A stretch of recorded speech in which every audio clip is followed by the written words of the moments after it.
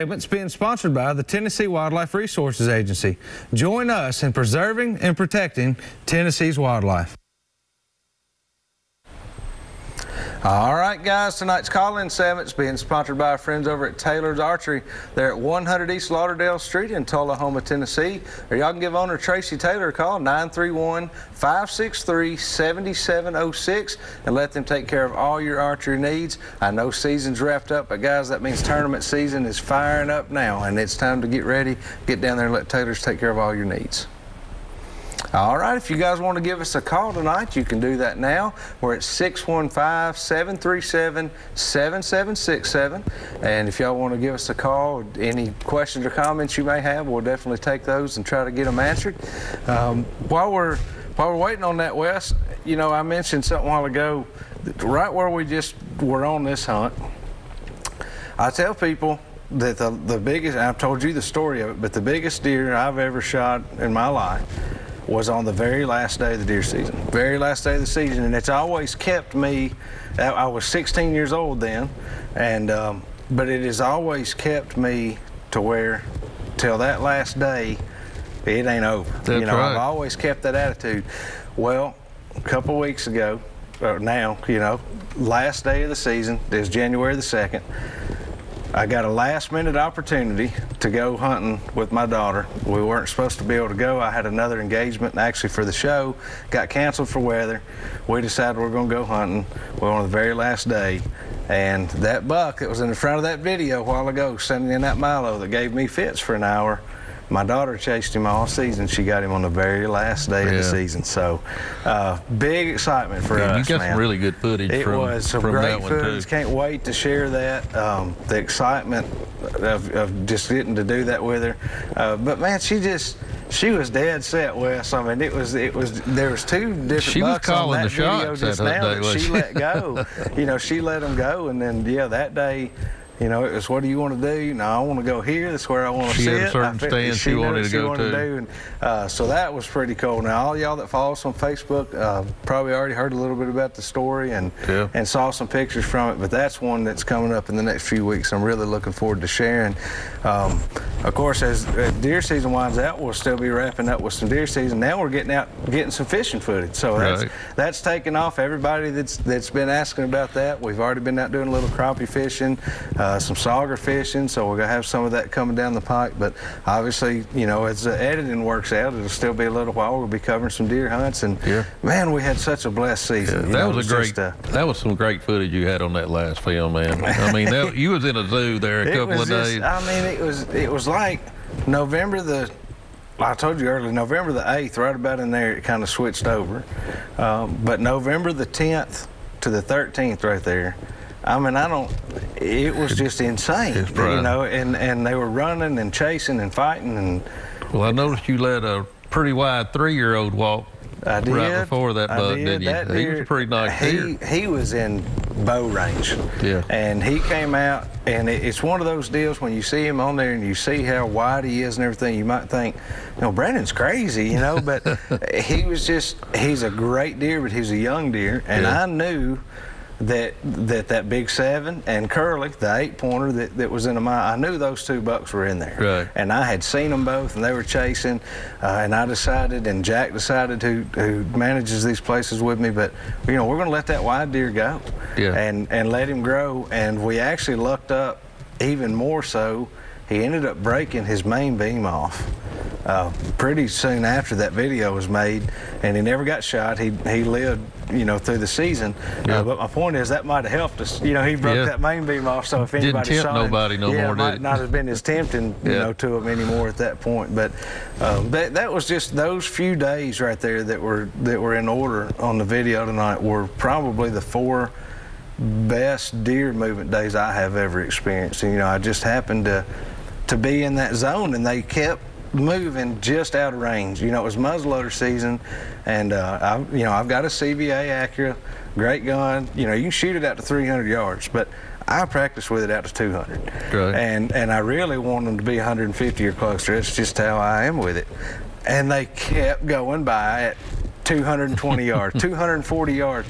And that blind was out there that we bow hunt out of so much. And finally, after that third day, and I told you on the phone, I was like, I'm either going to spook them or I'm going to get them, because I'm going to that blind. It was time to go for it. I was like, they keep walking right past that blind, and that's where I'm going to go. And so 4:30 that morning, we snuck in there, and it got in there early. It worked out. You know, it don't always, but that particular time it worked out, and it was just a great feeling to get. And then of course, when you get, you know, you got that buck you've been watching all year. You had pictures of him. You had several encounters, and several right there at dates in a row. You know, so. Yeah, it's pretty satisfying. It finally when that all happens. came to, you know, and that was what it was all about. Now, after that happened, I kind of eased up. That was it. It was time for Emery to hunt then. You know, I had my deer, and I was good. And it was neat having the Apex competition going on, too. I'll add that it just added that much more excitement to it. And he did end up 15th place, and it was the biggest 7-point taken, so I was proud of that. But there were some great deer turned in on that Apex competition, guys. That's something that it took off really well this year, don't get me wrong, but in years to come, it's going to get bigger and bigger. It'll be twice as many next year. I mean, I think everybody, you know, got a little taste of the competition this year. It was great. It was great. Well, we have a couple. Let's go ahead and take a caller here. Mike, how are you doing tonight? Hey, pretty good. How are you guys? Doing great. Good. We appreciate you calling. Yeah, I just want to ask you young guys a question. Sure. Back in the days when a good friend of mine, neighbor of mine, we used to go out and fish, you know, Middle Tennessee lakes. It's about 30 years ago, 35 years ago, and we catch a pretty good amount of, you know, crappie, bass, and, you know, during the spring and the fall. But are you seeing the pressure? Because now when I go out to fish, just can't catch as many.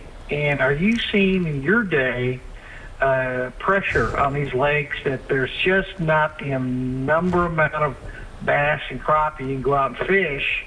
And back in those days, we used to start fishing at night to catch more fish, and even in the rain, which I couldn't understand. But it works. Are you guys seeing that in today's environment, less and less amount of fishing?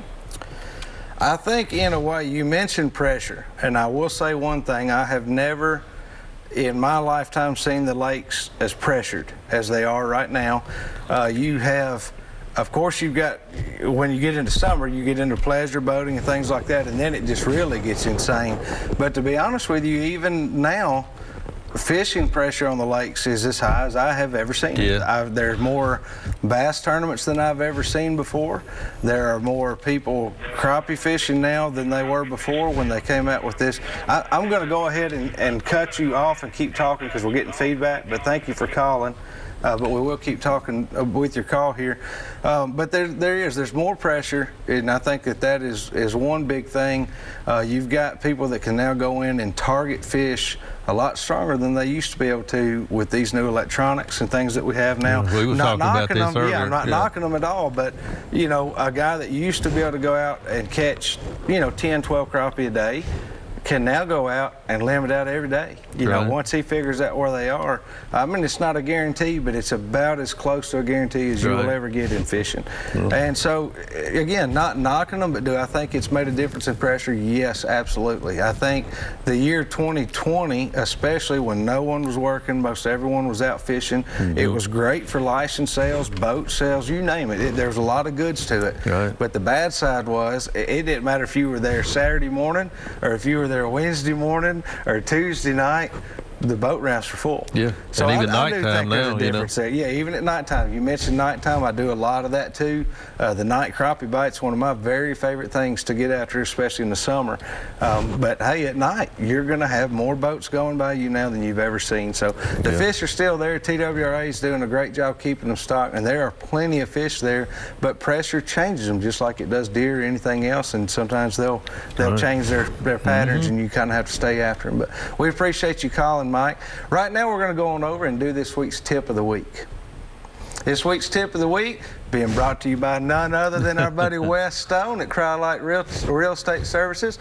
You can find him at 1432 West Main Street in Lebanon, Tennessee, or give Wes a call at the office there, 615-444-8200.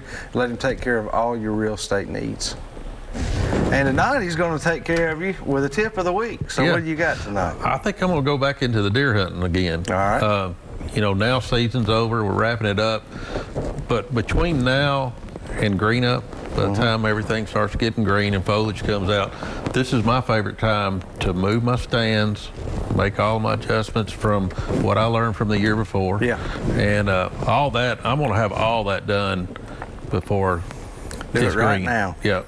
And then also leave your cameras out. I'm big on leaving my cameras out really all year, but you know, you're going to be able to see what bucks made it. You might see these bucks starting to return back to their summer range. Yeah.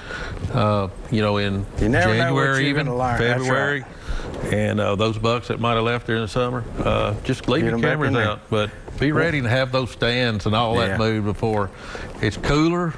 And you can don't pressure the deer. But one thing I'll throw real quick with the cameras is, I firmly believe this, that those cameras last longer if you keep them in the woods all the time. Oh, I do too. If you bring them in and out of the house, they'll they don't like to be turned on and off. Turned on and off and put in and out of the weather. But guys, we appreciate you checking out that tip of the week. We're going to take a quick break. We'll be right back here in just a minute with some more Southern Woods and Waters.